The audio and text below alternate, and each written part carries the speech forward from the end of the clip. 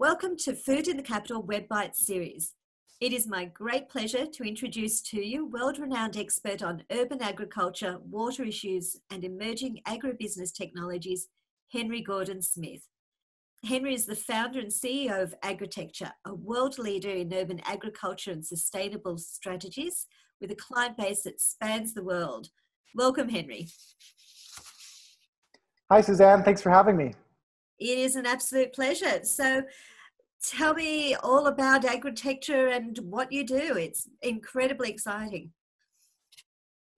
Well, thank you so much for the opportunity. Agritecture is a global urban agriculture consulting firm. And so the main services we provide are helping entrepreneurs and organizations understand how they can get involved in urban agriculture in a for-profit way most of the time. So these are entrepreneurs that are starting their first hydroponic greenhouse, or maybe they want to develop a vertical farming container, or maybe they want to do a series of urban gardens connected to real estate, or they want to do some warehouse vertical farm, or some of our clients are doing radical things like floating greenhouses.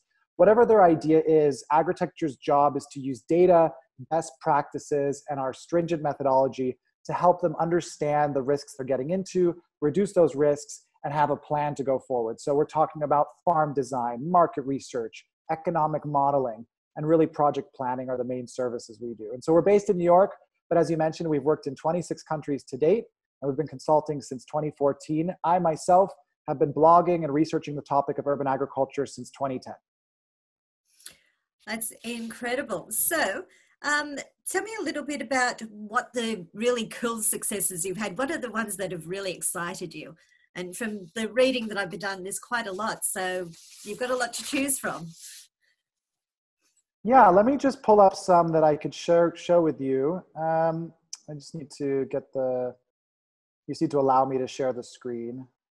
So yeah, let me just talk about a few of the projects we've worked on. We're at almost 130 consultations already, but here are some highlights.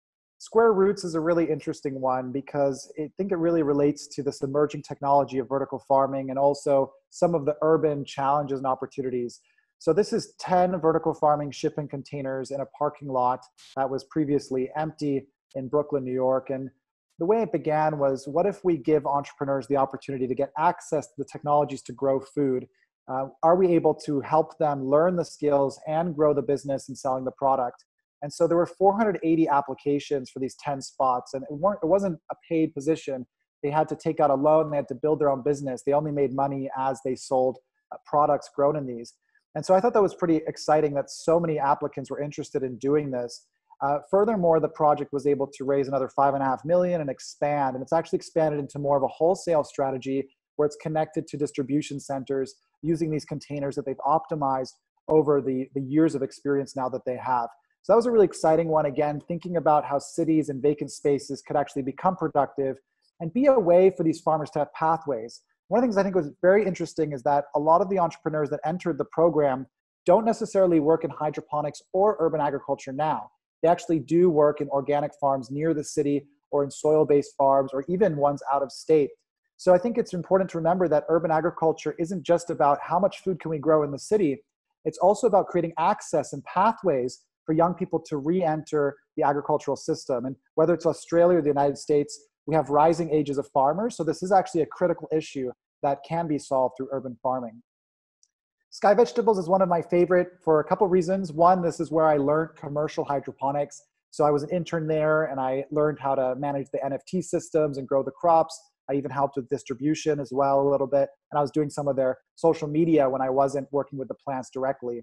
And it's a 1,000 square meter rooftop greenhouse. So not an enormous one, but for a rooftop, it's pretty impressive, especially because it's a new build and it's a LEED Platinum affordable housing building. So when we talk about food being available to those that need it, Sky Vegetables is an example of that because as part of their lease and their relationship with the building, they have to give a certain amount of product to the residents and they actually have to hire local employees. So it's integrated to the building and has other benefits like managing rainwater and keeping insulation. And what Agritecture did was once they had some challenges long after my internship, they hired us and we actually took over the greenhouse for a period of 2 years, got them to their highest yield and helped them reduce their labor costs. And so they were able to move towards profitability, which is something we were very proud of. Next Level Farms is in the Philippines, so a little bit further away. This is another container option, and this is an example of how some companies start developing their own technology and then they hire Agritecture to kind of optimize it. So Next Level had a technology that was working okay, but their margins weren't great. And so they hired us to maintain and rather review and do due diligence some of their HVAC systems, their cooling systems and their heating systems and their lighting, and to optimize that. So we redesigned their container and we're able to get them a much more profitable container, and they actually integrate those into the urban environment. So that's a pretty exciting one as well. And then Sidewalk Labs is more of like the macro scale, the kind of city scale. This is Google's Smart City project. Unfortunately, it was just announced that it's ended. I think COVID-19 kind of killed it. But essentially, this was a $50 million smart city project in downtown Toronto. And they had a really challenging question for Agritecture. They said, we want to integrate urban agriculture, but we want to make sure it really responds to the rest of urban agriculture happening in Toronto. And we don't want to use up any of the valuable residential or commercial real estate that we're going to use to make money. So we had to get really creative. And so we used scenario analysis methodology, and we ended up concluding on 11 viable urban farming models without using any of those available spaces. So, on my Sydney episode of Locally Grown in our podcast, we talk about lazy spaces and how many of those exist in the city that could be optimized for some kind of production. So this is just a brief snapshot of some of the projects we've worked on. On our website, our portfolio, you can see more of that. It's amazing. Really, really exciting work. So I've got a few questions. Yeah, I love it. Hopefully. Sure. So first and foremost, tell me about, in planning a strategy for citywide sustainable food, what needs to be taken into account? What sort of things have you come across in other cities, and stumbling blocks, and what sort of advantages, and what do people need to think about to do this? Yeah, the very first step is that a city needs to recognize that agriculture is a use. It's a zoning use. It's a business. It's something that does have some appropriate fit within the city. And so traditionally, we've basically pushed farming outside of cities. And so most cities have a legislation that doesn't allow for agriculture to thrive in the urban environment. And there's some reasons for that, right? If you have got animals, if you've got large scale farming, you've got a lot of waste produced, you've got a lot of transportation. So it is a complicated topic. But I think to say that there's no agriculture allowed is a mistake as well. And so the first step is recognizing it and trying to understand that it is useful. The next step is understanding, what kind is useful, what kind of makes sense in our city. And I think that's really related to a variety of factors.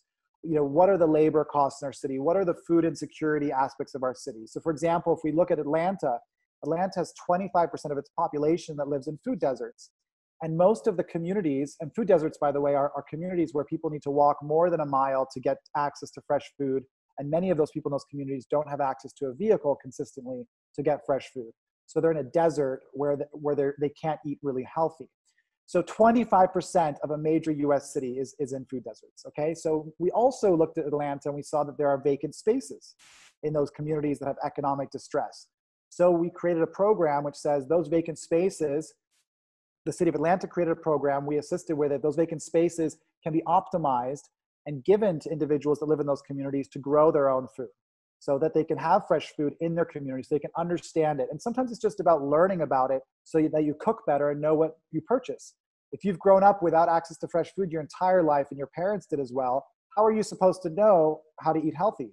So it's really about bringing food back into the community, healthy food back into the community. And that's one example. If we go to Paris, right, it's a very different context. Paris is about organic, and Paris is about greening the city and their sustainability initiatives. So, their strategy was to say, well, let's look at the city overall and what vacant spaces are available, and let's do an annual competition where entrepreneurs can compete for it. And they brought on, various brands like LVMH and some of the department stores there, and they brought on government buildings and grocers to provide spaces.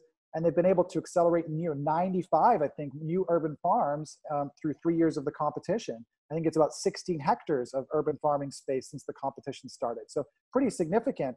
And Paris is a kind of historical city.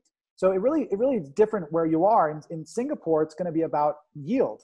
In Singapore, because they import so much, it's going to be about, okay, how much can we really grow? What's the quantity? We don't have any space.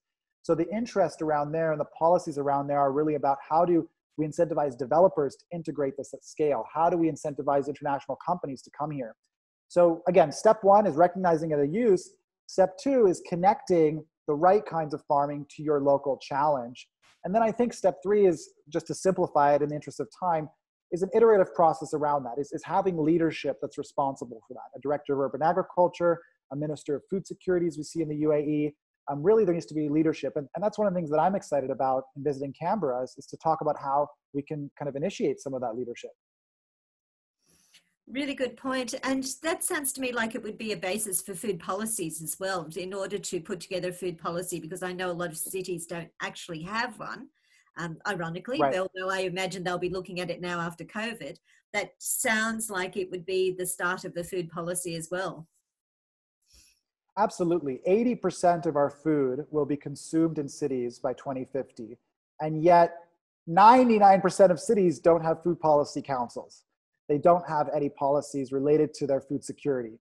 So let me get this straight. Cities are consuming all of the food, but they're not part of the planning of where that food comes from or how they maintain it. That seems like a crisis waiting to happen or already happening in various aspects right now. So it is about that. I think the best food policy method is really what the Toronto Food Policy Council did, where it's a combination, and that's been repeated by various cities, but it's a combination of local residents and local leaders, again, representing diversity of interests. Food is a complicated topic that relates to race and economic well-being and culture. So it's important that that's diverse, and then also having certain policy leaders part of that for that dialogue. So that's a really good example of that. In NYC, we've got the NYC Agriculture Collective, which is really a collective of urban farmers that lobby the city and give the city information so that they can make policies. So there's a couple different examples across the world in how it's done, but those are some good examples there. What do you say to people who consider urban agriculture businesses are small businesses and not primary producers?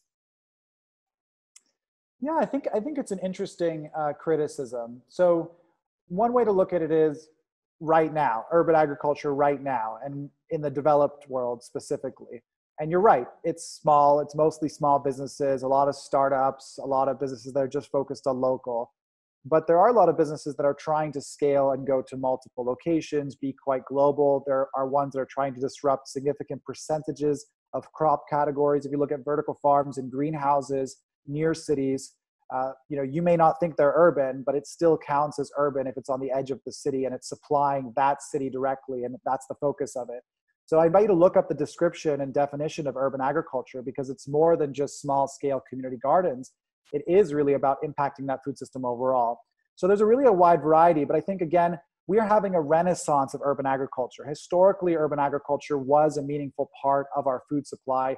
Even in Asia, 50% of households are still estimated to grow their own food at their households. And actually that impacts a significant percentage of their consumption and of the food that they eat. So, when you're talking about volume, growing food in the city has the potential to achieve volume.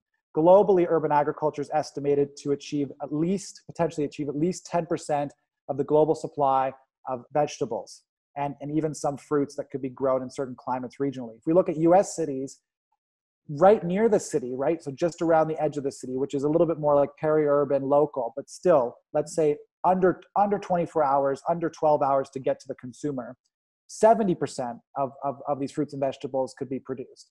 So what we're trying to say is trying to localize that food system. And it does start in some ways with the urban dwellers, because that's where the innovation happens. That's where the universities are.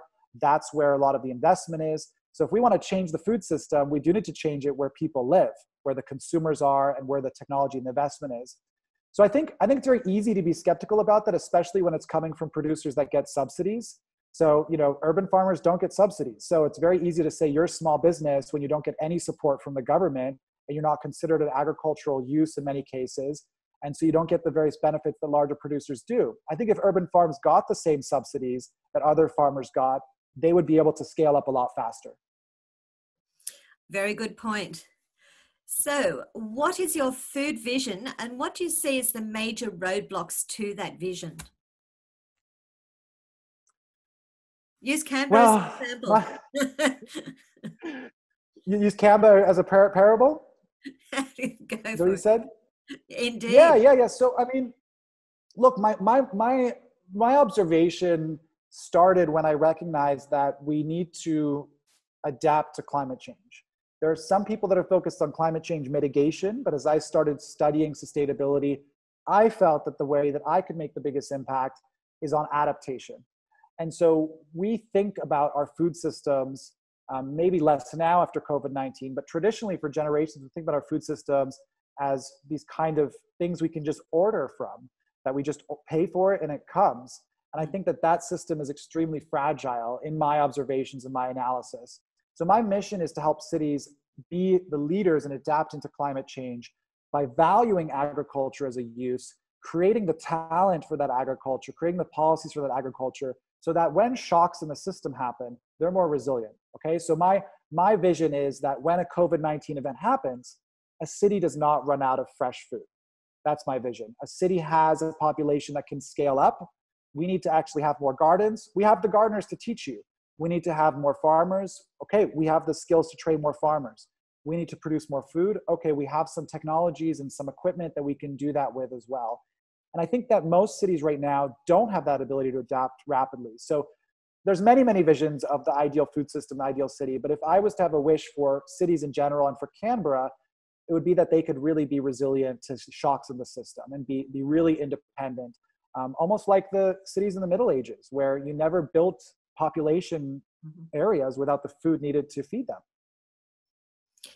That sounds to me like it would also be something that would be very transferable. One of the things we noticed in Australia, because we are such a large country with so much space between so many the places, is that when we had the fires, for example, we had rural towns that were cut off and had no food.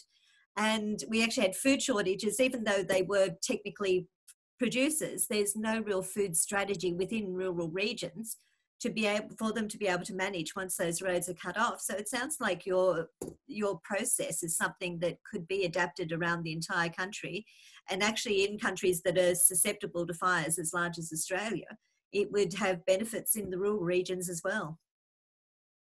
I mean, that's a fascinating point, and thank you for sharing that. You know, while we don't do that much work in rural areas, I think we're really talking about, you know, the built environment, just farming where people live. And I think that the lines between rural and urban, with some of the examples you gave, you know, are starting to mesh in some parts of the world as well. You look at Belgium, and it's really kind of just one mix of farms and houses. It's not really clear what's urban and what's rural there.